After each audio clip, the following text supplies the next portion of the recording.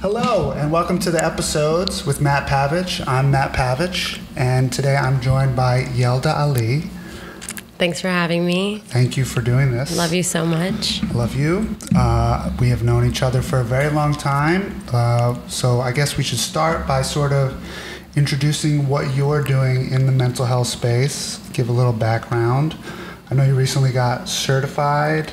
In mental health first aid crisis. So tell us a little bit about that. Yeah, so in New York City, this is actually, I love sharing this, but New York invested in giving away 250,000 opportunities for New Yorkers to invest in their communities and become leaders in mental health. That's awesome. Yeah, so what you could do is, I'll actually give you the link. Maybe you could share it with this episode. Yeah, we will. Is you could sign up if you're in New York. It's a full day class. You get certified in the way that you would get certified for first aid. This is first aid for a mental health crisis. Wow. So it's the 5 steps you would sort of go through. If you were dealing with a friend or family member or loved one or, roommate, whatever. Anyone that is dealing with a mental health crisis, what are the steps to take to get them to a professional if that's where they need to get to? Yeah, that is so cool. Yeah. And it's free.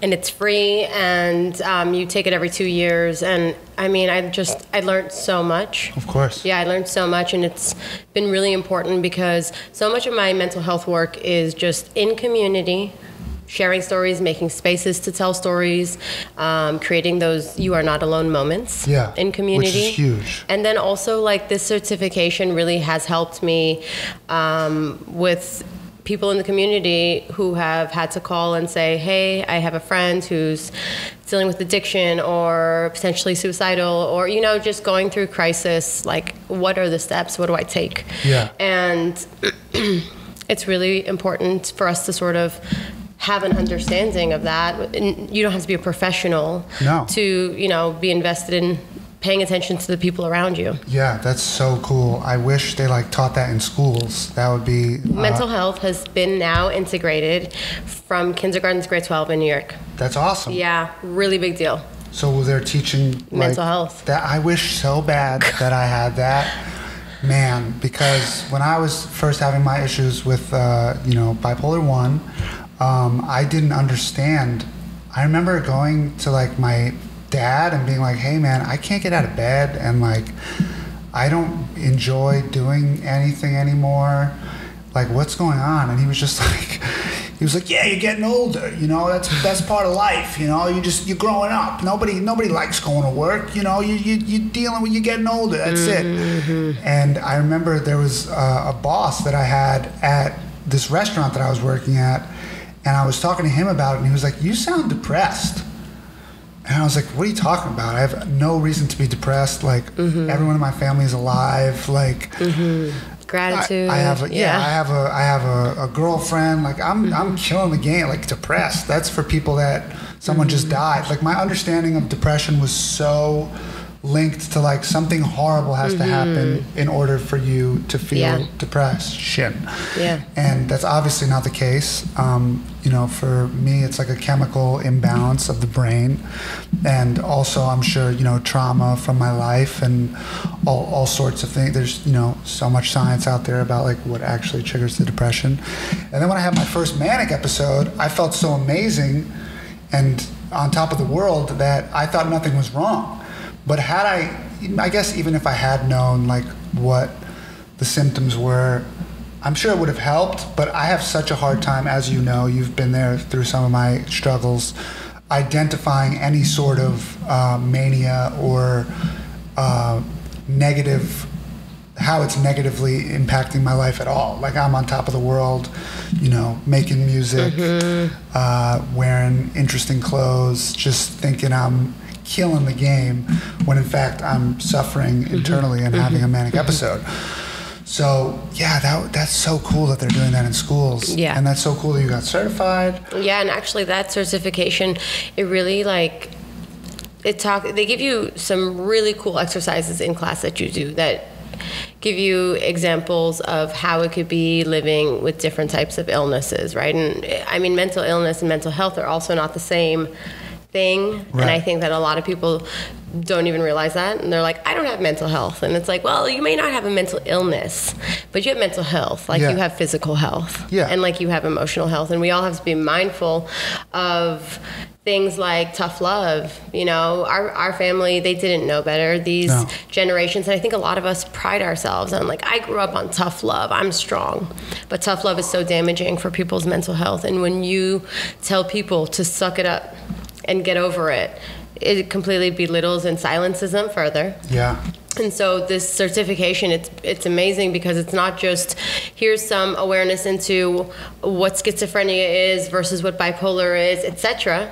But it's actually, it brings all types of illness to the forefront. And we did this exercise I'll share where on that different pieces of paper, it was everything from, you know, ADD, dementia, schizophrenia, bipolar. And as a class, we were all meant to line up in least impacting your life to most impacting your life. Right. And I mean, you can imagine how wrong we had gotten that. Yeah. And I would how, have no idea how to. right, you would never think, I mean, we say the word schizophrenia, and because there's so much taboo around it, people are like, that is the worst of the worst. Yeah. And it isn't. It isn't even close. And actually, like, dementia is the worst illness that people can live with. The main three things to think about when you are maybe identifying, am I depressed or am I anxious or am I going through something with my mental health or is anyone else? You look at three things. And I never knew this. It's so simple. Is my ability to laugh affected? Is my ability to love affected? Is my ability to live affected? It's that Wow. live, laugh, and love tattoo that everyone That has. corny in cursive. Yes, across the Yeah, chest. of course. That But is that's- actually the three things to look at when somebody Is my is ability to live, what is it? live, laugh, and love Wow. affected. And that is And where all you can three identify. of those are so strongly mental affected health. when you're having a crisis. Yeah, Huh. That is so interesting. Yeah. And so poignant. yeah. And so funny because we make fun of that live, laugh, love thing so much. It is just like Live, laugh, love. Just live and laugh and love.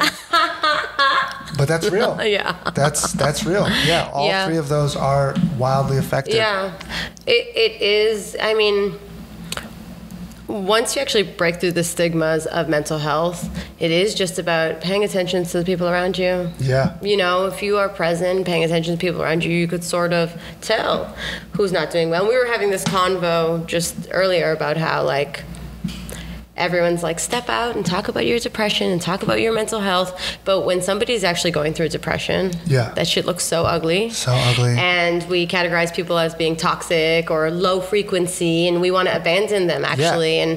And I have this conversation often where I'm like, where do I set my boundaries with my energy? Yeah. To not expend all my energy. And where do I actually make sure that I show up and recognize, like, this person isn't toxic. They might be depressed, Yeah. you know, or manic or grieving, you know, Yeah. manifest in crazy ways. And it's so hard when you are depressed to explain what's happening to you, to another person, whether it be a loved one, whether it be a partner, whether it be anybody. It's so hard to even formulate a thought, like a clear, concise thought, and then you're expected to, you know, explain this horrible thing that's happening to you. It's such a daunting task, and we expect people to go get help and seek out help when they can't even get off the couch. Well, Or and like just exercise. It'll help. Right. It'll help if you exercise. It's so hard to exercise when you're not depressed. right. And then this awful thing is happening to your brain and your body, and you're like, oh, just wake up earlier. Just you know.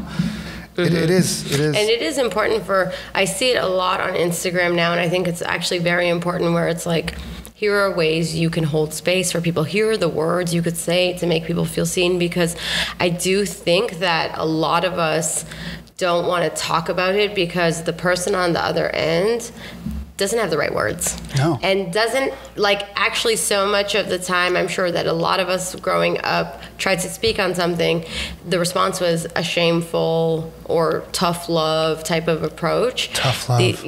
These cultures are that are I mean, I come from such a culture that just like shame and woman are synonymous. Like everything is shameful, you know, to show your knees is shameful, and to talk to a man who's not blood related to you is shame. It's all shame, you know, and the way that those things, Brene Brown, you know, she's obviously a huge researcher, and she really talks, you know, about how shame is tied to everything from addiction to suicide to the trauma of it is eating disorders. I mean, it just keeps us in the dark. Yeah, I remember this is like a tough love experiment that my dad was doing on me for a long time. It's a little off topic, but I think it makes sense. When I was doing comedy and like starting out in the city, I used to bark, which is like when you sit outside of a comedy club and you say like, hey, free comedy club, free comedy show inside, come on in, and then in exchange you get stage time. So I was not getting paid. In fact, I was losing money on the shows that I was doing, but I was so in love with stand-up that it didn't matter. I knew I was going to get to the next level and whatever. And every night I was living with my dad, and I would go, I'm going to the city to do a show, and he would go, you getting paid? And I'd be like, no. He'd be like, no, I don't know. You didn't understand it. Every night you go, you getting paid? You getting paid? And the shame that brought me for the level of comedy that I was at the time was so strong. And I remember the first fucking show that I was getting paid at New York Comedy Club, and I knew my dad was going to ask me, because he asked me every time I told him I was going to go do a show. He was like, you getting paid? And I was like, yeah. And then he goes, how much? And I was like, $25. And he was like, eh. And he still... It was never enough. It was never enough. That's shame, yeah. Yeah. And it like kind of put a chip on my shoulder, which was good and bad, because then I was like, you know, now I wonder through therapy and stuff, like, why do I even do comedy? Like, is it just to show my dad that I can be somebody? And like, I'm sure all of that is like tied to it. I mean, I do love comedy, obviously, and like, yeah, I mean, you're such a natural. Thank you. And the high of just like being up there is something that I've loved, even, you know, from before my, you know, and my dad has been supportive of my career. It's not to like shit on him. No. This was just like generational tough love. Absolutely. This was the only way he knew how to try and get me to do better. You know what? I'm going to introduce my book. Yes, please do. It's called Outlet.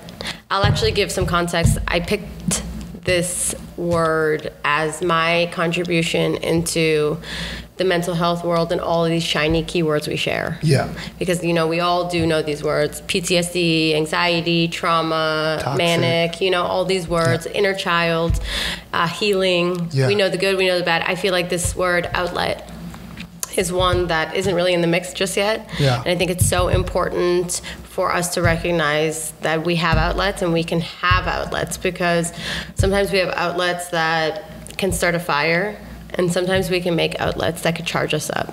And I'm going to read a poem, one of my favorite ones, called Put Your Seatbelt On. And it reminds me of... Yeah, we read this the other day. Yeah, this is a good one. People say I love you in different ways. Put your seatbelt on. Did you eat? Are you getting paid? You can't control how someone shows love. Are you getting paid is in there? No. Or you just added it? I was about to do a lap around the house because I did not remember that the first time. But really, that is like, you know, we all have different love languages, and that's like an overused word. Speaking of overused words lately, but you know, that was his love language, was to, you know, make sure you'd be secure and financially set up. Exactly. And, yep. And you know, they didn't know any other way to do it. Right. Yeah. And it's fair, because we have so much access. Technology has given us so much access. Planes have given us so much access. And so, you know, I think it's been a long journey of mental health, is actually like releasing and forgiving, letting go, you know, and being able to, I mean, that's not an overnight thing. That's a long journey, you know, of being able to be like, you would have done better if you knew better. Exactly. And that is how I feel. I don't bring it up to be like, no. Fuck my dad, no, man. But you know, that there's a whole chapter in here about parent-child. Yeah. Because the parent-child relationship plays on our mental health, whether it's, you know, your father's so successful, you're crippled by his success, you can't do anything, you have so much anxiety, or your mother was depressed and you don't know how to relate to women. Like, there's so much mental health parent-child convos that are still not being had. Yeah. And I think it's because we don't want to feel like we're saying anything bad about our parents, right? And I mean, I definitely can say I've done so much work to now recognize my parents. My God, like I had the best parents in the ways that they knew how to be the best. Right. And I have forgiven them so much in the ways that they didn't know. But that relationship was the first time I ever entered a depression, was directly stemming from the parent-child relationship. Yeah, that's some real shit. And I don't know, like, to get back to my experience with bipolar disorder and parents, and I'm sure everyone's experience with mental health, is like the parents coming to terms with the fact that their child may have a mental health crisis going on. And it's been such a struggle for my parents specifically. Like, me and my dad have gotten into like fist fights when I'm manic, which it's never even been close to a physical altercation outside of me, but he just doesn't know how to handle me. No, like, you know, and it is difficult when I'm in that state to just like sit me down, and like tough love just teaches you like grab them and sit them down, and, you know, we get into physical altercations. And my mom is a very religious woman, so she struggles with coming to terms with the fact that I have a mental illness, and has tried to find any other excuse for why I might be acting that way. Like, you know, down to like, I'm no longer serving God, or I have leaky gut. More. I have to pray more. I know these things. She thought I had leaky gut, which I don't know if you guys know what that is. It's like I don't even know, because I've tried to block that memory out. But it's like something in your gut, the enzymes are leaking and like causing you to have, you know, the gut and the brain are connected. Yes. And I'm not denying that the body does have very, you know, ways of, but like, I've been hospitalized 6 times. It's time to come to terms with the fact that I do have a mental illness. I am bipolar 1. And to those listening, and to, you know, it must be so hard for parents to accept that their child is ill in a way that they can't fix. Control. Yeah. So, and friends, like anyone. It must be so hard for anyone to come to terms with the fact that there's nothing that they can do in this moment for their friend or loved one or brother or sister or child. And I just say that to say that you are not alone, whoever is listening, whether you are struggling with yourself or you love someone that is going through a mental health crisis. This shit takes time. It takes a dedicated lifestyle change.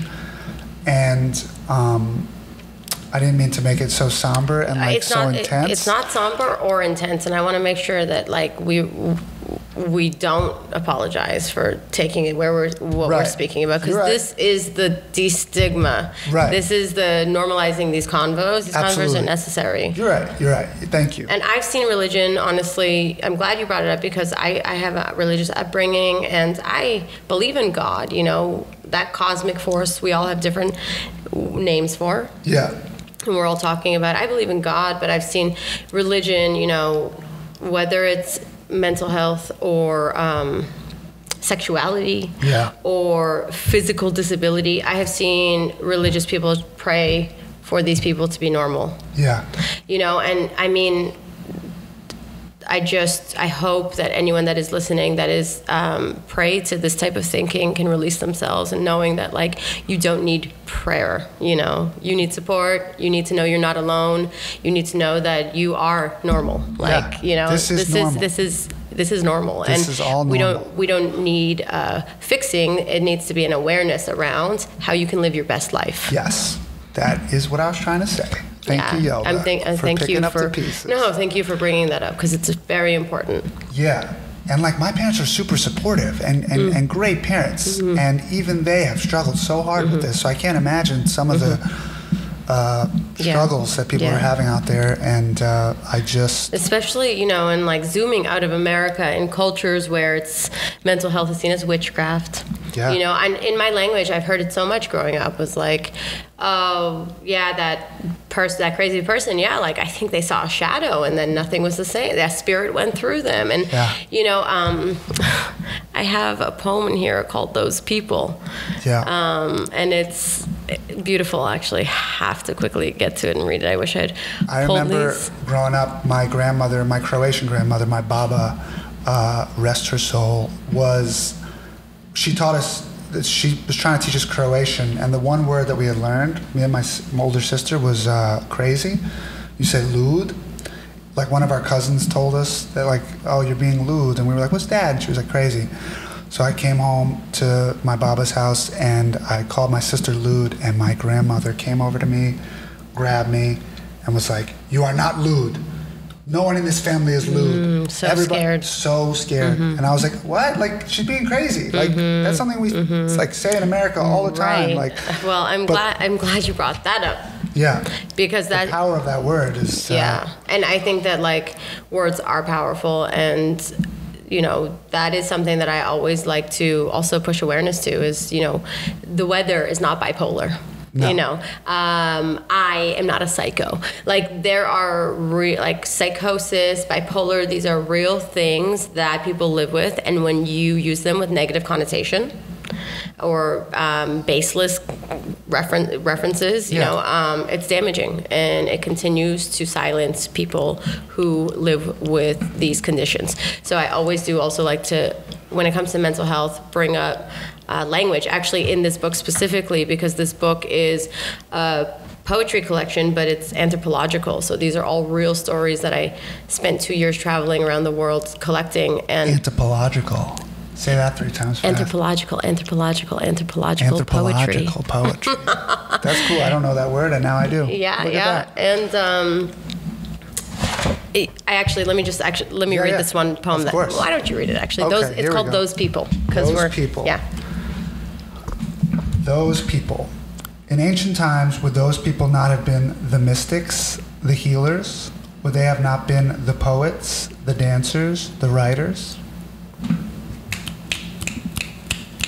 It's true. Yeah. The overlap of mental health, mental illness, and creativity is, no one understands it really, but it's, the Venn diagram is strong. I mean, that veil between spiritual and physical I believe in crisis moments, there's this interesting thing that I have seen happen a lot with people who are, whether it's they're in that moment in an asylum, you know, friends, family of mine, is God comes up a lot. A lot. People see God, people talk about God, people are, you know, and back in the day, it's like those people are the people that were seen as, people with schizophrenia were seen as the most spiritual people with the thinnest veil, with the spiritual realm.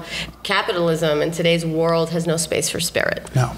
And so, you know, I feel like we are on the tip of the iceberg of mental health right now. And I am very interested in this book. I speak a lot about like the intersections of even belief systems and survival. Yeah. Some people become more faithful. Some people will become less faithful. Why? You know, and I think that, that Venn diagram of spirit and mental health, it's untouched. Yeah. Like, I always joke that I'm really nervous for my super into Jesus phase. Like, it's coming.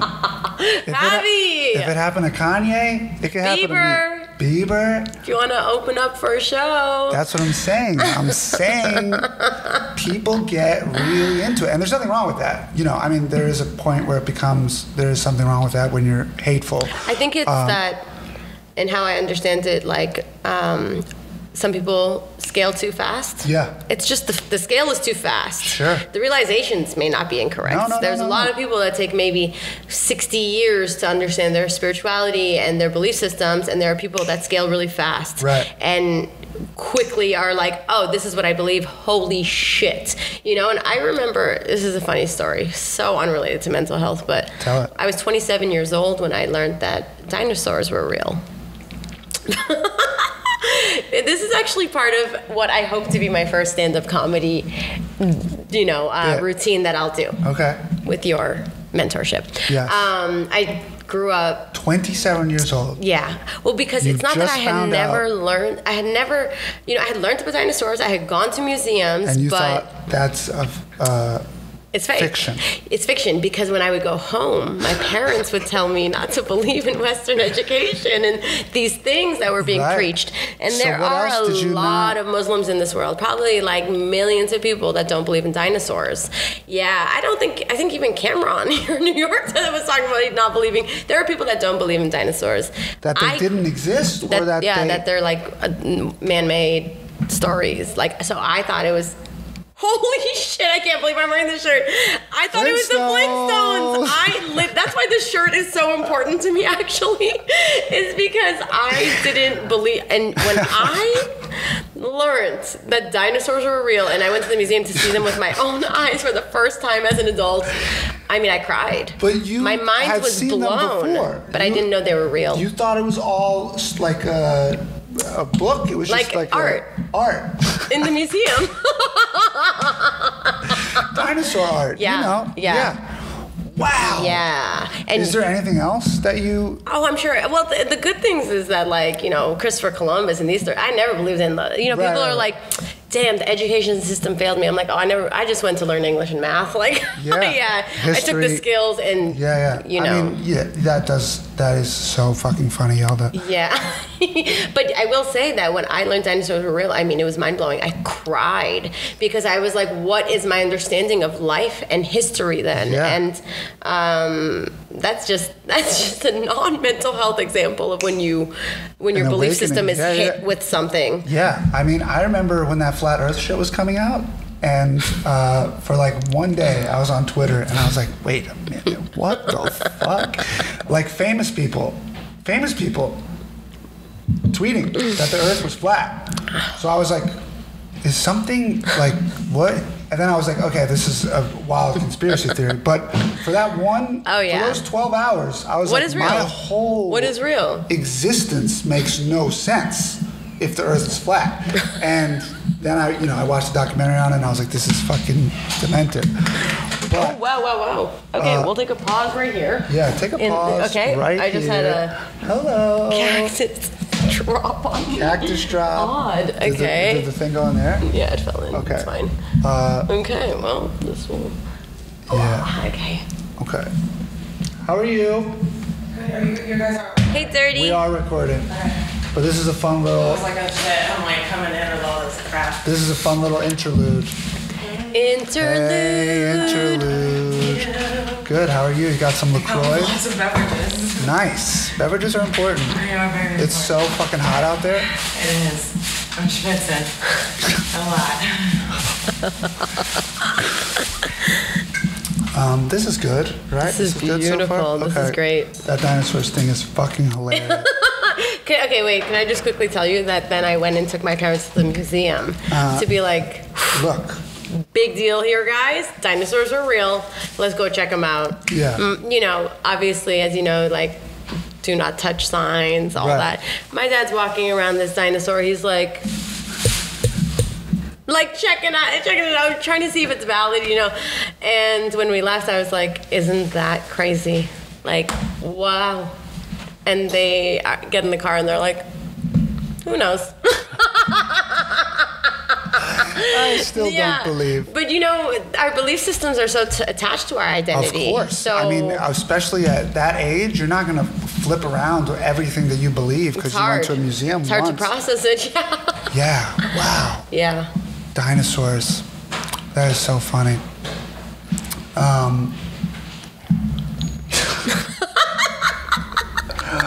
I'm trying to think if there's anything that No. Yeah, the flat earth thing threw me for like a couple hours, but then I realized that was insane. All right.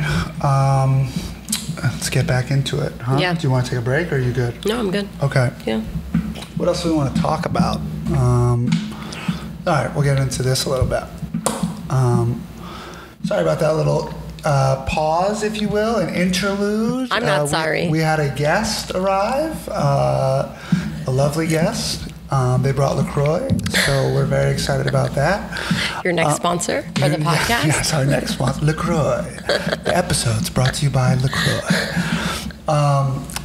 So I wanted to talk to you a little bit about, Yelda was there for me in a couple of my most challenging times. We spent Christmas together in a psych ward.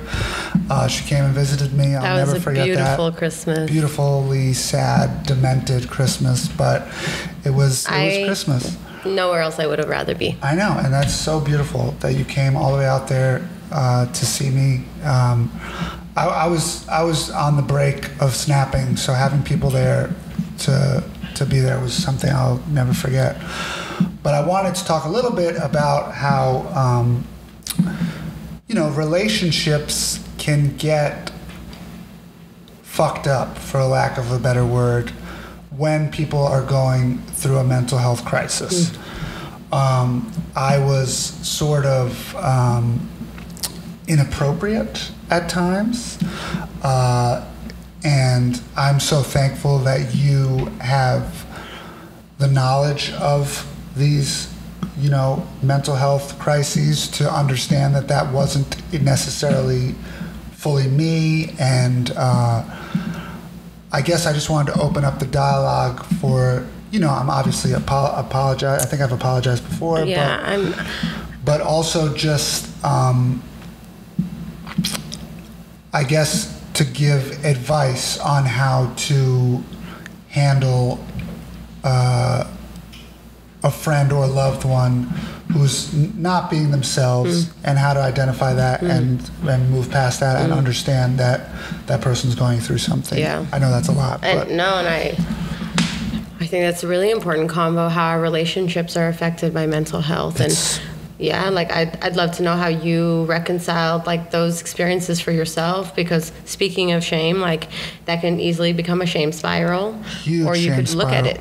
Yeah, coming down from a manic episode is the most shame you'll ever experience, that I've ever experienced. You go through, I can't believe I said that to this person. I can't believe I sent that. I can't believe I did that. I can't believe I was there. I can't believe I spent all this money. I mean, there's so many just I can't believe moments. And it all happened. It all really happened on this earth in the past, sure, but it's such a mind fuck to, and then the moments that you blacked out, you don't even remember these things that you've done or said. So that is... Is there a lot of forgiving yourself in that process, I'm sure? Yeah. Through therapy, I have been able to forgive myself for a lot of things. I'm still working through that, obviously, and it's tough. And I'm sure there are people out there that can identify with that shame. And I guess I'm just thanking you for being such a good friend and support system through all of that. No need to thank me. I'm so thankful to be in your corner, Maddie. Yeah. A big one that often comes up even is social media and mental health, right? Because if your mental health is bad, you can't look happy on social media. Right. Right. I hear this a lot where people are going through things and nobody validates them, or even people who are gaslit and being told your mental health is not bad, you were out at that party. Right. Not understanding that there are many ways people numb, and there are many ways that people compartmentalize. And they were having a nightmare at that party that you don't even understand. Right. Being at a party when you're depressed, oh my God. Right. And I think that type of judgment just, again, further silences people. Yeah. I mean, we have to look at shame. We got to look at those moments where people are not going to feel comfortable sharing and trusting their own friends. And I feel like, you know, in years that I was sort of on the road deeply, you know, worse than a depression, really, just with depressive disorder. And, you know, once these things don't go seen, I also want to touch on that, is like, you know, depression can last 4 weeks. Yeah. And once you don't treat it, it's sort of like, you know, if you were to have an infection on your toe, you know, it can become worse. And then that depression can become a depressive disorder.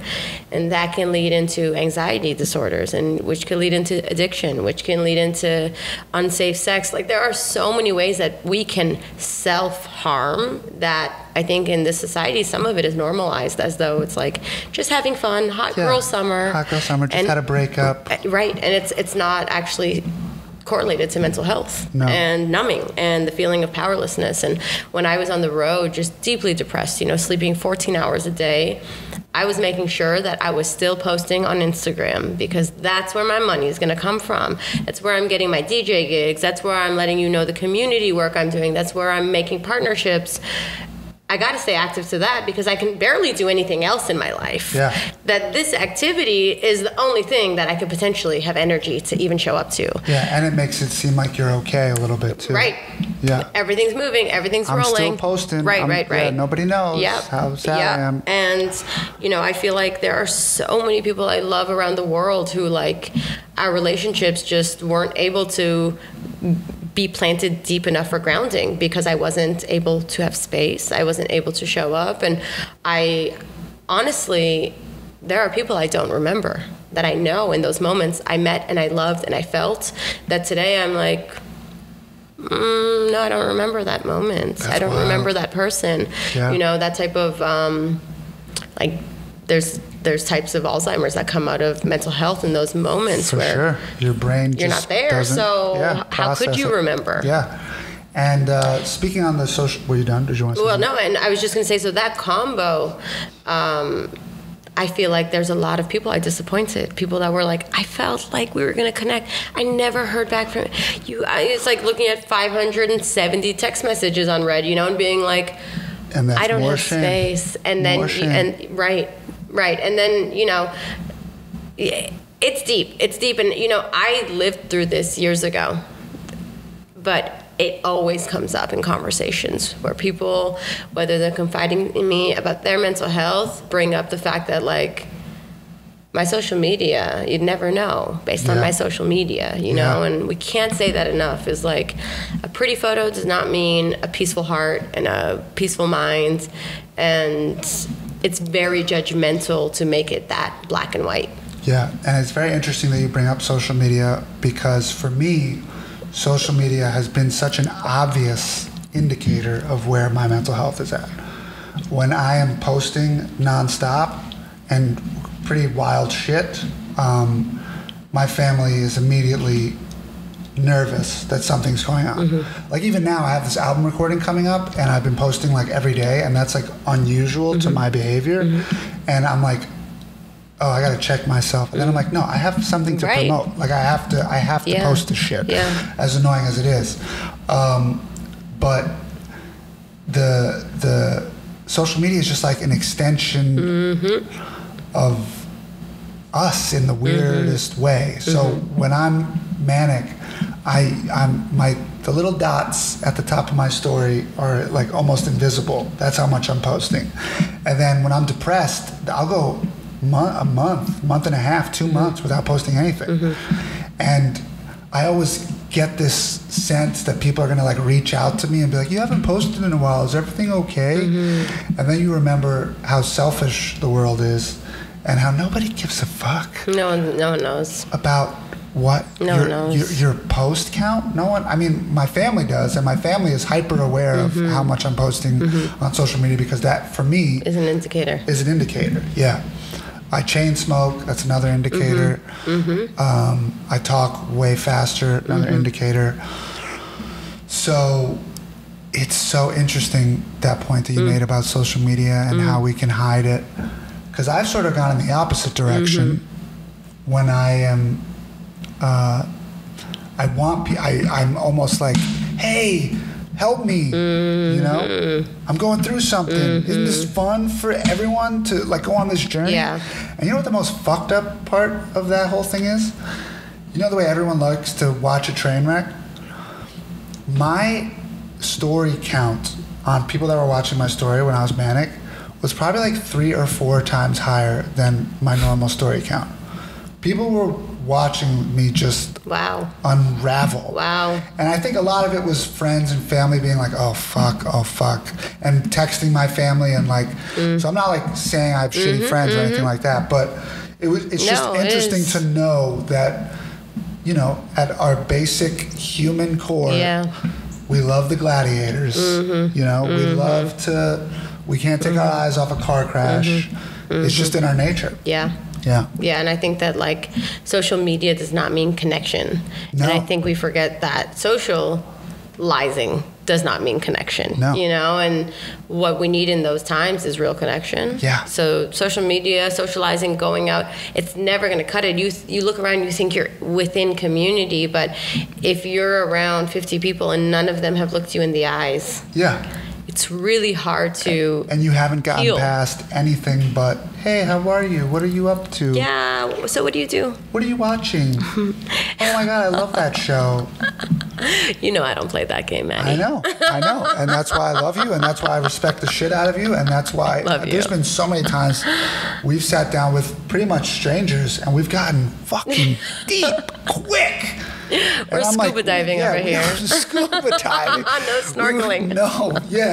The snorkels are off. We are 30,000 leagues under the sea. It's important. It is. When you lead those convos, funnily enough, you realize like everybody's down. Yeah. And I think that. And if they're not down, something's up. That's a bar. I don't trust people that aren't down to, you know, talk about something other than, you know, just say, hi, hi. Oh, yeah, comedy. I don't know. Let's talk about something. I don't know. Yeah. I'm taking this eyelash off you. Thank you. Thank you very much. So let's talk about the book a little bit more. Outlet by Yelda Ali. I went to a reading of the poems at, where was it? Cafe Arzuli. Are you doing that like monthly or weekly, or how does that work? I've been doing a few a month. Okay. It was so fucking cool. Let me just talk about this for a second. Cool. It was one of the coolest experiences I have had in a very long time. It was about 30 or 40 people gathered in a circle outside in his garden, and we would read a couple poems, and then Yelda would open up the conversation, and you talk about scuba diving, man, we were getting so real so quick, and these poems are, you know, perfect catalysts for deep conversation, and people were just opening up in the most beautiful fucking way. It got a little intense there for a minute. It's necessary. It was so necessary to just teach people to listen, and you don't always need to talk. And it was such a cool. If you follow you on, what's your? My Instagram is Y3LDA. It's Yelda with a 3. Yelda with a 3. We'll post it at the bottom of the video and stuff. The book is called Outlet. It's so fucking good. Yeah, it has been really beautiful. The book is, you said it, it's a vessel to just lead conversation. I say, like, if you want to have conversations about mental health with somebody, this is the collection to pick up, because there's 9 themes. We go through everything from money to medicine to shame and control and race, all types of topics that all affect our mental health. And it's been really cool touring this. And you know, I was saying this to you earlier off camera, is like my dream is to continue creating mental health spaces within community. Yeah, you know, and that's what you've done. And honestly. we are you know, all stepping towards having that space with a therapist and that space with a friend. But so much of the "you are not alone" feeling that we crave, it happens within community, and you see it within people, in people's eyes. Yeah. So this book has been really cool for me, because I think coming out of COVID also, when I thought about how I wanted to bring people together, which is something I've been doing for many years, I knew I wanted to bring people together around this conversation of mental health because we all did experience a traumatizing experience, different spectrums of how hard it was for people, but, you know, re-entering right now, I think it's very important we don't pretend it's 2019. Yeah. You know, and that people are taking that time where we sat down and, you know, a lot of people did take that time to look in the mirror and do some shadow work and, you know, focus on their personal growth. And I think that we need to keep that same energy coming out of COVID, coming out of quarantine. And I want to be very mindful about just making those spaces, you know, because they have been healing. Yeah, it was healing to go to. And real connection. I felt so good when I left. I'm so happy you were there. Also, just like, my mind was just like racing with like things people had said, and it's very cool. If you get the chance to check out, you said you're touring the book? I am touring the book, August in New York, and then September I'm going to LA and Toronto. Nice, good. That's going to be so fucking awesome. Yeah, I'm really excited.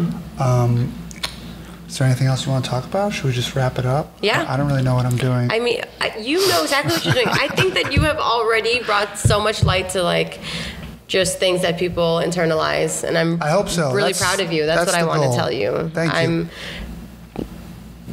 I'm so excited to just continue watching this baby grow. Thank you. And we're going to have you on again. Obviously, you're so good on this topic, and thank you for joining us. Buy the book, Outlet by Yelda Ali. Available on Amazon. Boo Amazon, but... Boo Amazon. No, I don't even know I mean, Bezos is a crazy person. Yeah, fuck Amazon. But you can also come to a reading if you follow me on Instagram, and you can come get a signed copy from me directly. Signed copies. Pav, thank you. Thank you.